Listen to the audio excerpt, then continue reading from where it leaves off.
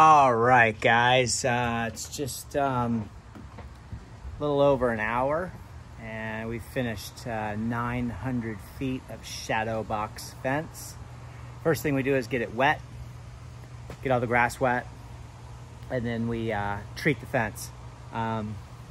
So I still have some rinsing to do, some final touch-ups, but we're getting towards the closing of the day. I did a big estimate about an hour north of me this morning, and then decided to do a little afternoon gig, and got some things, got kids to pick up and things like that. So take a look at the fence. How beautiful is that? Absolutely gorgeous all the way down.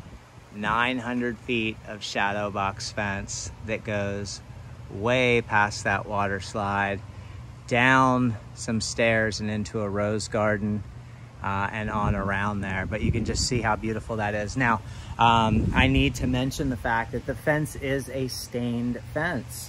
And with a stained fence, you know, you put any pressure on this thing and you're gonna end up coming back out to restain. So the fence does need to be stained. The homeowner and I have talked about that, and she's aware of that.